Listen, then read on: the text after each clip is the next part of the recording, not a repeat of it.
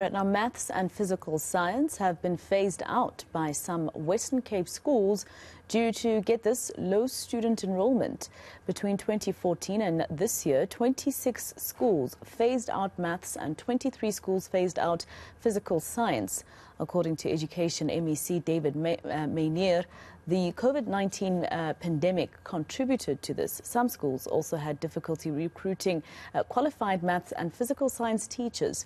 What is the government doing about this? Let's go to reporter Monique Mortlock, who's in Cape Town, for us to tell us more. Monique, I mean, schools basically phasing out physical science and maths. This is something that was unheard of, at least during the time that I was still in high school. Have you spoken to government, whether provincially or nationally, about what they're going to do about this? Yes, provincially, the Western Cape Education MEC David Maynier, he said that the reason for the phasing out of maths and physics in some schools in the province isn't really only about the low uptake in learner numbers, but it's largely because of schools failing to attract teachers, educators who can teach the maths or physics, and in some schools it just works out better to not have these subjects and to instead then just give maths, lit or alternate subjects. And the MEC said that they are looking at, or his department have implemented a 5-year maths strengthening strategy. Earlier this year, they implemented this program in which they are looking at teacher development. They're looking at re-energizing the curriculum and finding ways to encourage not only the learners to stick to maths and to want to continue with maths from grade 10 through to grade 12, but also for teachers themselves to stay in the stream and to continue to be motivated.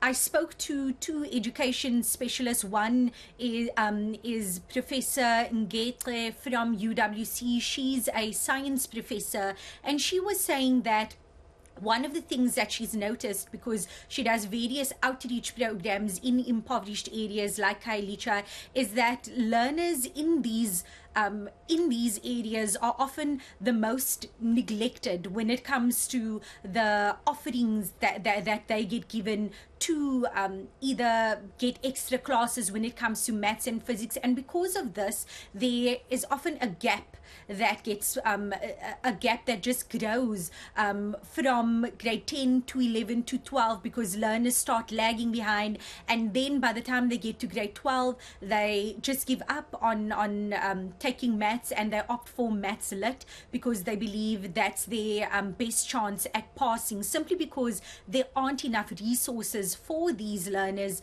to study maths or to improve on their maths mark.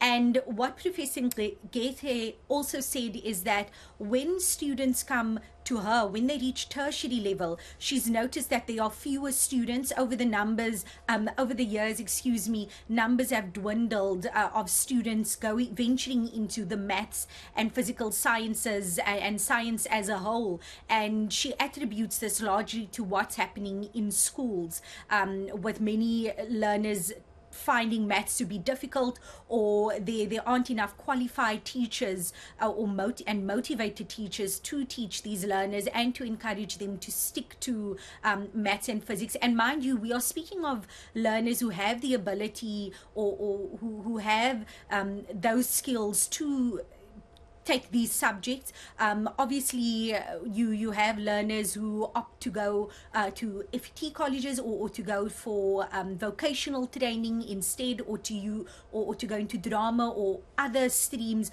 where maths and physics might not be needed.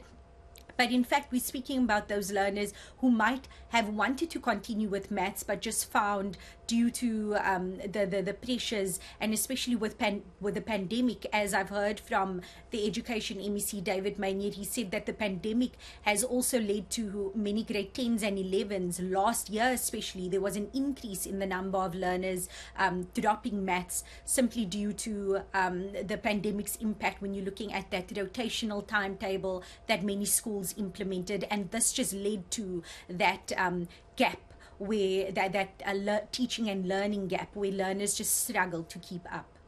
All right, Monique Mortlock, live for us in Cape Town. Let's leave it there for now.